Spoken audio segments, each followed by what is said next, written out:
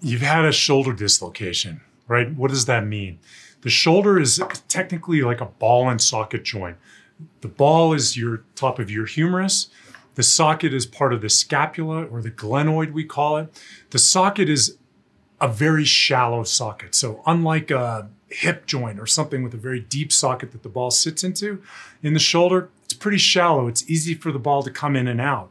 And you can see on this model here that if it pops out, it's going to do some damage to some of these structures in the front. So part of the problem with shoulder dislocation is not just that it came out and came back, that doesn't feel good, but it's part of the problem is to the anatomy, to the structures that get injured that then allow it to keep happening afterwards.